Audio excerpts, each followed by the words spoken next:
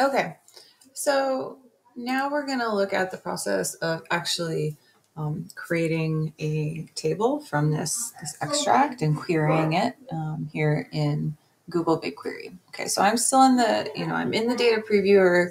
I've gone ahead and I've added my public data sources in the previous menu. And I'm just still looking, I'm looking at all the data connections right here. Okay, and in this particular instance, I am looking at the mid-year population estimates for age and sex for all countries from, gives me from 1981 all the way to its projection for 2030. Okay, so I could export here if I wanted to use it. Okay. I could copy this table, which is very large, so I wouldn't suggest that. I can look down here on the bottom right-hand corner to see how many results there are total. So there's 30,000 rows in this data set. Or I could click on query really quickly. And I could say query in a new tab or in a split tab. This is, again, to your preference. Or I could add it to my data canvas or Python notebook, which I won't do right now. I'm just going to go ahead and do it in a split tab. And I'm going to do it in a split tab because that lets me reference actually the schema data here still, which I want. Okay. So it pops up this untitled query. I'm going to actually quickly change. And in order to change, I have to save. So I'm going to click save the query. I'm going to name this query census mid-year mod 8 review. Okay.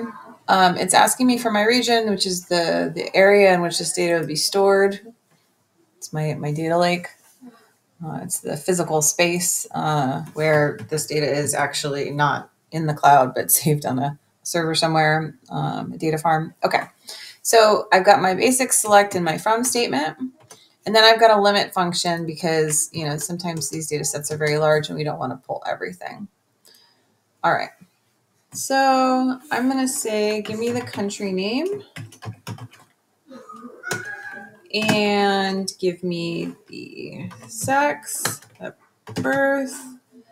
And then max age, I'm guessing is the oldest person, but I'm going to do, I want to know how many people overall were born that are currently, we'll say 50 in the world. Population, age 50, because that's a nice midway. Oh, and I misspelled country. And so Google BigQuery, you'll see, is really, really helpful in, letting me know when I've done something wrong. I'll get that under red. Okay. I'm no longer going to limit this any longer. I'm going to also get year, actually. All right. All righty. So I'm just going to pull these 4 indicators. And I'm going to get rid of my limit so I get the full data set. And I'm going to click on run. And I will get a little pop-up down here with the results. Now you can adjust this window to however you want. This is totally up to you. I could make this bigger. Okay. So I can see now that it's given me estimates. This is just preview again. I still have just as many records because I've not limited. I haven't limited in any way any longer. So it's still the exact same data set. I've just restricted the number of columns that I'm looking at to make it a little bit smaller. So I now want to actually restrict this further. Let's say we are only interested in a specific period of years. So we could say where the year is in, we'll just say last year. How many 50-year-olds were there by country last year? Let's rerun this and see what happens. Okay, well now this looks a little bit different. Now I don't have, my preview is also shifted because I'm looking at the first 50 rows, but my first 50 rows of data are just the estimate for one specific year